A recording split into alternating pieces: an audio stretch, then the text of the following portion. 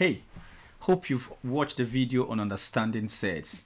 Now this is actually a continuation of that video, so if you haven't watched that video, I would strongly recommend that you watch it. Okay, again, don't forget, grab a pen, get a paper or a book, and then grab your calculator. Okay, however, remember that in our GCSE exams, with this particular topic SURDS, it usually comes on a non-calculator paper. That doesn't mean that it will never come on the calculator paper, because they could mix it with algebra, but of course the chances are very, very limited. Importantly though, you need to understand this, and there's a secret again I would like to share with you. Remember to watch the video to the very end. I'm so passionate about this topic. One of my favorite topics is SURDS. My students know me for that. Okay, now let's dive in. Okay, the first thing we need to understand is simplifying SURDS.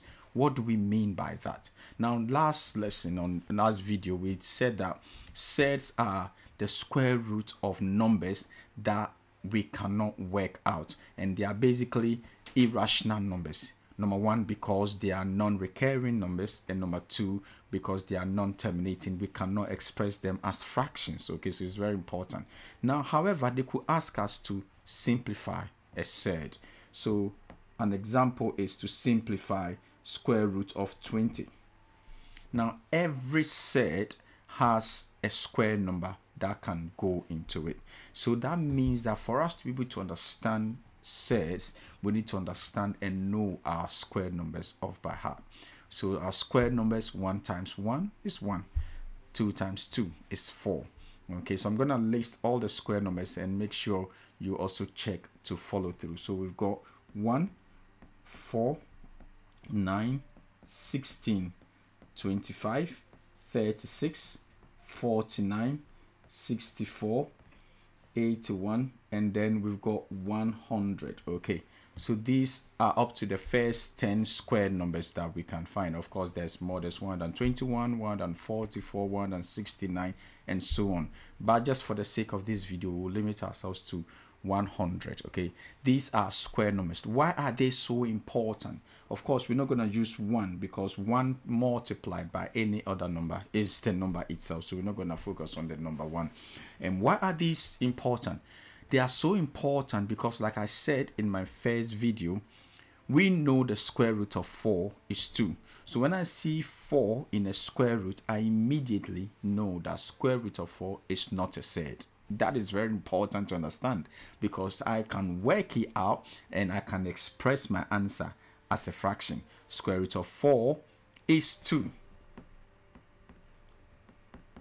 And I know 2 is the same as 8 over 4. Or I could say 10 over 5. Immediately, I've been able to express 2 as a fraction. That makes square root of 4 a rational number. It is not irrational, and therefore it is not a SURD. Okay, same applies to square root of 9, square root of 16, square root of 25, and so on and so forth for these square numbers. Now, for us to be able to simplify SURDS, the idea of simplifying simply means there is a square number that can divide into this number. We want that square number out of where it is. So that, for example, in this example, we've got the square root of 20. I know that 20, there are 2 numbers that can multiply to make 20. One of them is a SURD. Now, here is the secret. The secret is, if I'm going to simplify a SURD, I need to work out the largest square number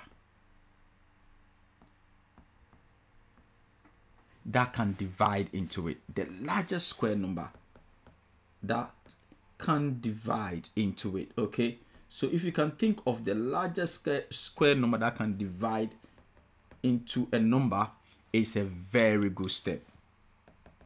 Okay, so what is the largest square number that can divide into 20? 4.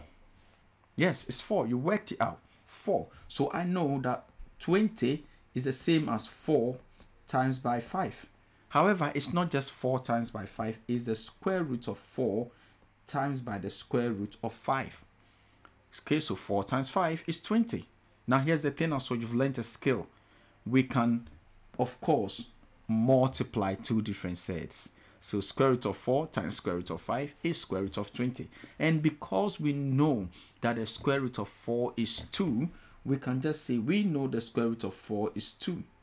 We don't know the square root of 5. Guess what? We don't need to know it. We just have to slap it on to our square root of 2, which then gives us square root of 20 to be 2 root 5. So if you are solving a question like that, if you are asked to simplify the square root of 20, here's what you're doing. You're saying there are two numbers that could multiply to make 20.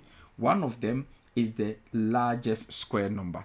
The other number is the other number that makes it a surd, and that must be left inside the square root. We can work out the square root of 4 to be 2. We don't know the square root of 5, so it slaps on there, and our answer is 2 root 5. Okay, can we try this example? If you understood it, have a go at square root of 50. How will we simplify the square root of 50? Remember, you want two numbers that will multiply to make 50. One of them is got to be the largest square number that can divide into 50. So I think about it, and if you can do it, pause the video and then have a go. All right, so I can see that two numbers can multiply to make 50. One of them is the largest square number, which in this case is 25, and I know 25 times by 2 is 50. I know the square root of 25 without a calculator. Square root of 25 is 5. If I multiply that by my square root of 2, it's just a case of slapping them together, and that's my answer. So if you check on your calculator, you can actually check it with your calculator, and if you key in square root of 50 and press the equal sign, you get 5 root 2. Okay, so we know the calculator has been programmed to understand this principle. Remember, we are looking at working out the square numbers out, and you want the largest square number that can divide into the number. Be very careful. That's why it's always important to list out your square numbers. Listing out your square numbers is a very good start to simplifying sets. No matter how big the number is, our job is to be able to work out the biggest square number, and some numbers are very difficult to figure out. Now here's the secret. If you think and you get a bigger number that you cannot work out the largest square number that can divide into it, now think of the numbers which are prime numbers. It's a good start. Okay, so we look at 2. Would 2 divide into this? No. Think of 3. Would 3 divide into this? I check and I think yes, 3 can divide into it. So what's the other number? Would that other number be a square number? It is very likely that it will be the largest square number. So when you get a question and you're not sure, think of your prime numbers that can divide into it. So I know that square root of 243 is the same as the square root of 81 times by the square root of 3, because 81 times by 3 is 243. Immediately now I know that I can work it, and I know that 81 must be the largest square number that can divide into 243, and I can work it out because square root of 81 is 9, and then I know I don't need to know the square root of 3, so I leave it. I know 9 and square root of 3 can be slapped together, and that will be 9 root 3. Again, we can check that on our calculator. The calculator is being programmed to do this for us, so we know straight away that the square root of 243 is 9 root 3. The beautiful thing about sets is we don't need to know the set as a decimal. All we need to know is the largest square number. Come on, go and smash this maths. I believe in you. Enjoy this and watch out for more videos. Thank you for watching.